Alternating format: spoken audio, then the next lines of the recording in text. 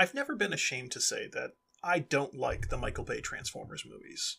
In my opinion, they fail in pretty much every way that matters, but that doesn't mean we didn't get a few good things out of them. For example, in Dark of the Moon's Cyberverse line, we got our first new toy of the Autobot poster board for overcompensation, known as Guzzle. I always liked the original Guzzle. The Sparkabots in general were fun, if not gimmicky little bricks to play with. I used to race them against the Throttlebots on the kitchen floor. But with no cartoon appearances, and me not really reading much of the Marvel comics, because my mother felt comics were a waste of literature, I didn't really know much about Guzzle. It wasn't until IDW's Last Stand of the Wreckers comic that Guzzle really came into any sort of prominence. After that story, it was awesome to see him finally get a new toy.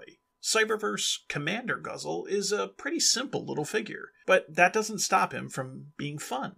Gone is the sparking gimmick of the past, which frees up his legs to actually move. What I like about this particular movie figure is that it achieves a rarity in the movie lines, where it actually looks like the character it's meant to be. Of all the characters the designers could have made stand out and look like a modern live-action take of their G1 counterpart, they chose to try it out on Guzzle. And honestly, it works really well.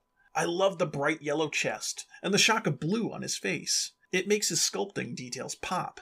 He also comes with a compact little hand cannon, in a nod to his IDW counterpart. And despite his Cyberverse price point, he actually has a decent amount of articulation. His overall look is a short bot with a massive inferiority complex, with his compensation on full display. Where Guzzle really surprises is in his transformation, flipping and folding with a surprising amount of complexity for such a tiny toy, to form a really compact and incredibly detailed tank. Now sadly the turret doesn't rotate, but it's still a great looking vehicle mode.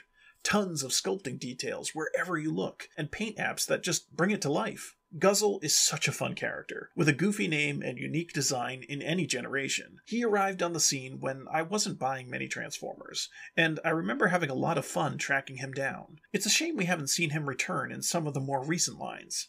I think he and the other Sparkabots deserve another day in the spotlight.